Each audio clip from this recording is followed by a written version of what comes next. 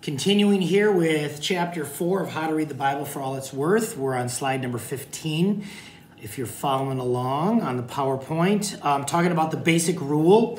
The basic rule is this: a text cannot mean what it never could have meant to its authors or readers.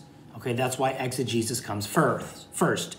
This rule, of course, does not always help one find out what a given passage means, but it does help setting limits on what it cannot mean, okay? For example, the most frequent justification for disregarding the imperatives about seeking spiritual gifts in 1 Corinthians 14 is a particular interpretation of a preceding moment, which states, when the perfect comes, the partial will be done away. We're told that when the perfect comes in the form of the New Testament, and therefore the imperfect, prophecy and tongues, have ceased to function in the church. But this is the one thing the text cannot mean, because good exegesis quite disallows it. There's no way that Paul could have meant this. After all, the Corinthians did not know that there was going to be a New Testament, and the Holy Spirit would not likely have inspired Paul to write something to them that would be totally incomprehensible. Okay, so again, Gordon Fee is a Pentecostal. Gordon Fee is a Holy Ghost guy, okay? But Gordon Fee is also a Bible scholar, okay? And he's pointing out that, again, many evangelical non-Pentecostals will read this section of Scripture and say, see, the perfect has already come, we've got the New Testament, okay? But again, think it through.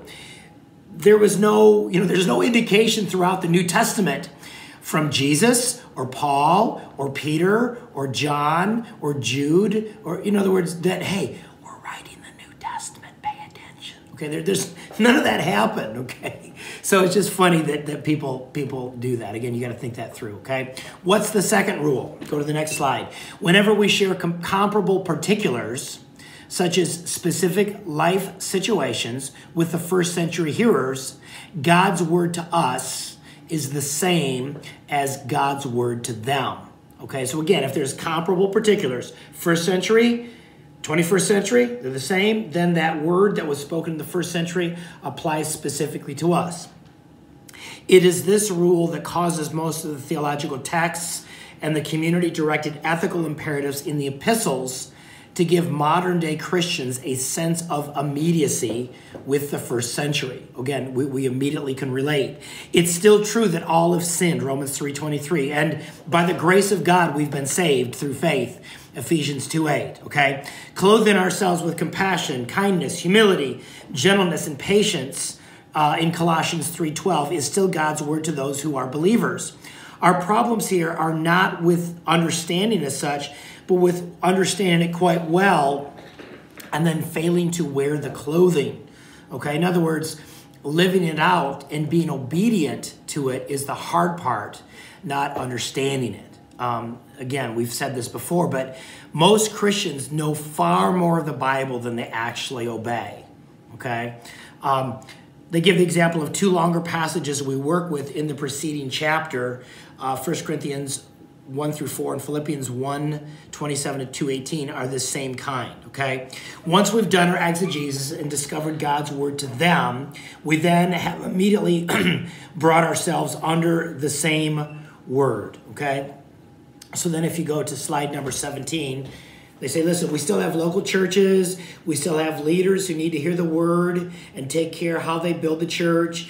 It appears that the church has too often been built with wood, hay, and straw rather than gold, hay, and costly stones. And as such, their work when tried by fire has been wanting. We would argue that Paul's warnings to the Corinthians about destroying God's temple, which is the church, is still God's word to us as our responsibilities to the local church. It must be a place where the Spirit is known to dwell and which therefore stands as God's alternative to the sin and the alienation of the worldly society. Okay, the great caution here, we do our exegesis well so that we have confidence that our situations and particulars are genuinely comparable to others. This is why carefully reconstructing their problem is very, very important, okay? Go on to talk about this a little bit further in slide number 18. It's significant for our hermeneutics to note that the lawsuit in 1 Corinthians 6 was between two Corinthian brothers before a pagan judge out in the open marketplace of Corinth. We would argue that the point of the text does not change if the judge happens to be a Christian or if the trial takes place in a courthouse. The wrong is for two brothers to go to law outside the church instead of handling things internally, as Paul's own rhetoric makes clear in verses 6 through 11. One could rightly ask whether this would still apply to a Christian suing a corporation in modern-day America. For in this case, not all the particulars are the same, although one's decision should take Paul's appeal to the non-retaliation ethic of Jesus into account, okay? So in other words, when you're dealing with a Christian who was wronged by a corporation, let's say there is some defective car part that was never dealt with and it led to an accident that hospitalized you or paralyzed one of your family members, okay? That is different enough to give you the rationale that, yes, you could sue, okay? But again, applying the fact that there should be a non-retaliation ethic tempers you trying to sue the pants off of somebody to make millions and millions of dollars as opposed to getting compensation for your damages and nothing more, okay? That's applying the love ethic of Jesus to what you're doing.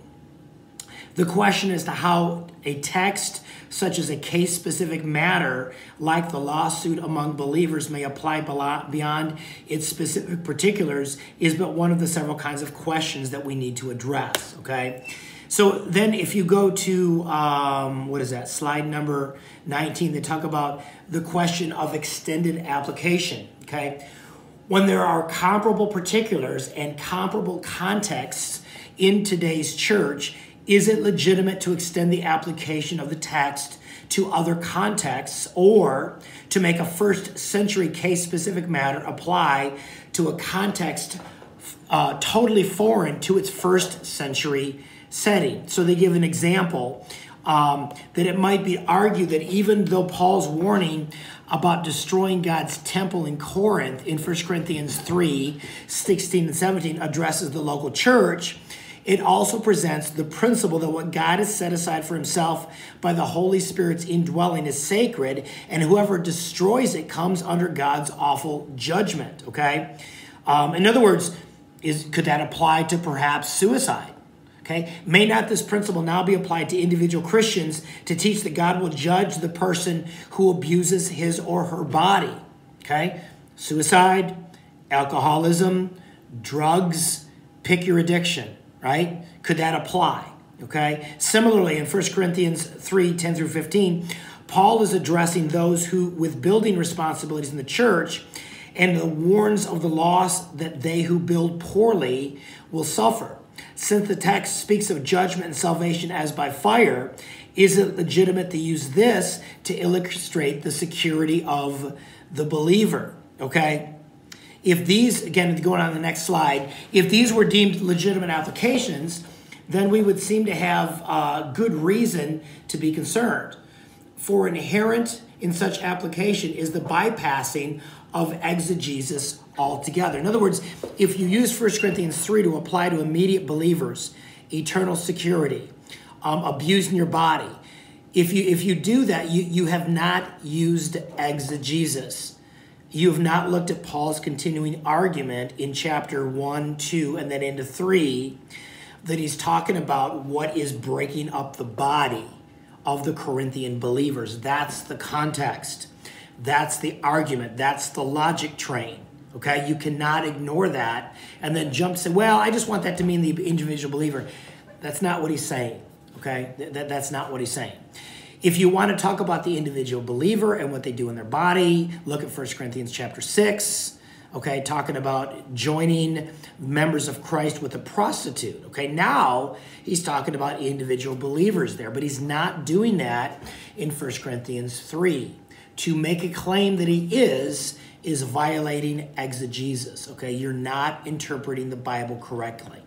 Okay, so you've just got to realize that. Again, he's saying that, listen, there's a temptation to read the Bible at face value But you can't do that if you miss huge themes like what Paul is trying to say in 1 Corinthians 1 through 3, and you start applying it to individual believers and you ignore. Again, this is also something that I think we do in a Western culture that tends to elevate the individual at the expense of the collective, or we emphasize the individual at the expense of the corporate situation. It's all about me, my personal relationship with God, okay?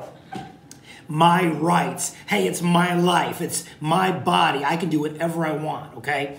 We read those, again, those are ideas of Western culture that are not in the Bible, but we'll read that into, again, 1 Corinthians 3, perhaps, where we see God's temple and we think of it as me. Hey, it's all about me anyway, so it must be talking about me. And that is not what he's talking about. He's not talking about you. He's not talking about your body in 1 Corinthians 3. He's not talking about individual Christians in 1 Corinthians 3. He's talking about the corporate body of Christ. That's why to read the scripture at face value and then preach on it is incorrectly, you're not rightly dividing the word of truth, okay? So then if you go to slide number 21, again, he's continuing this idea of extended application. We argue that when there are comparable situations and comparable particulars, that is, particulars in the text that are similar to ours, God's word to us in such texts should be limited to its original intent. Furthermore, it should be noted that the extended application is usually seen to be legitimate because it is true. That is, it is clearly spelled out in other passages where that is the intent of the passage, okay? If that is the case, then one should ask whether what one learns only by extended applications can truly be the Word of God for all times and settings. In other words, what he's trying to get at is, okay, if the scriptures, if the epistles are saying one thing in one section of scripture, okay, and you're like, okay, does this apply to today? See if it applies, see if that same teaching is argued in another epistle. Okay, if you're finding it is consistently argued or consistently maintained in other books of the New Testament, epistles or otherwise, then it's logical to conclude that yes, it applies to today. You have greater, there's greater weight on it than it applies to today because there's consistency. It's consistently argued or maintained in other sections of Scripture. Okay, hopefully that makes sense. Okay, I'm going to stop right there and we'll continue with slide number 22.